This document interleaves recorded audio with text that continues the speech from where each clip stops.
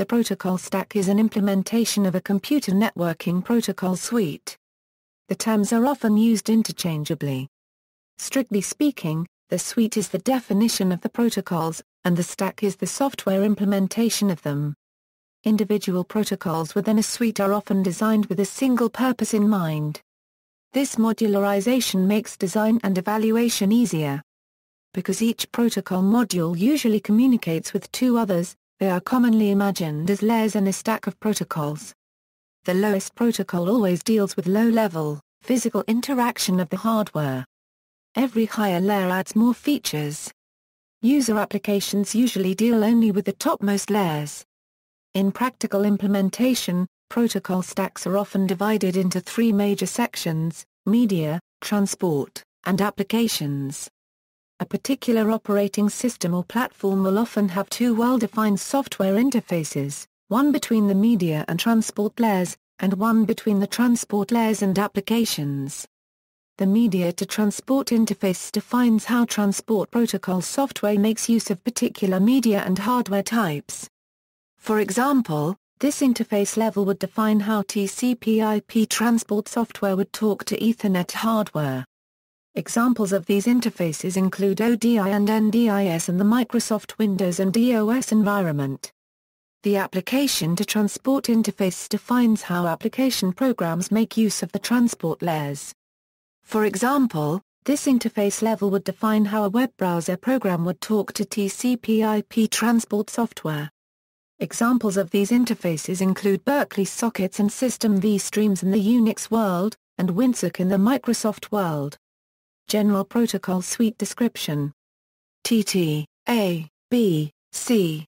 Imagine three computers, A, B, and C. A and B both have radio equipment, and can communicate via the airwaves using a suitable network protocol. B and C are connected via a cable, using it to exchange data. However, neither of these two protocols will be able to transport information from A to C, because these computers are conceptually on different networks. One, therefore, needs an inter-network protocol to connect them. One could combine the two protocols to form a powerful third, mastering both cable and wireless transmission, but a different super protocol would be needed for each possible combination of protocols. It is easier to leave the base protocols alone, and design a protocol that can work on top of any of them. This will make two stacks of two protocols each. The inter-network protocol will communicate with each of the base protocol in their simpler language. The base protocols will not talk directly to each other. A request on computer A to send a chunk of data to C is taken by the upper protocol, which knows that C is reachable through B.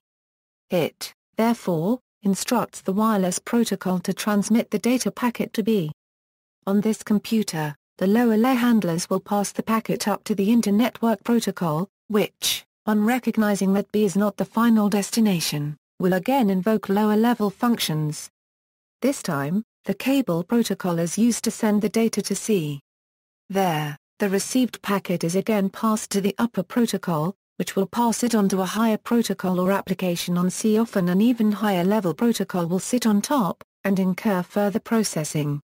An example protocol stack and the corresponding layers. Example implementation. See also, Cross-Layer Optimization, GHN, Hierarchical Internetworking Model, Internet Protocol Suite, Network Protocol Design Principles, OSI Protocol Suite, Service Layer, TCP/IP Model, WAP Protocol Suite, X25 Protocol Suite, Network Protocol Stack E6, IBM Systems Network Architecture, DECnet, Signaling System Number 7. References. What is a protocol stack?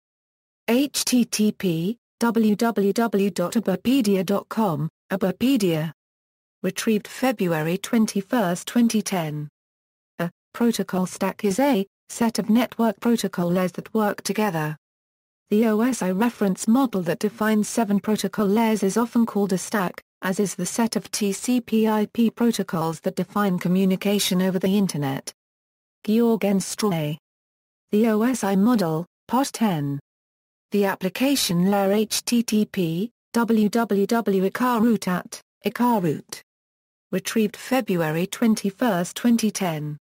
The application layer is the topmost layer of the OSI model, and it provides services that directly support user applications, such as database access, email, and file transfers,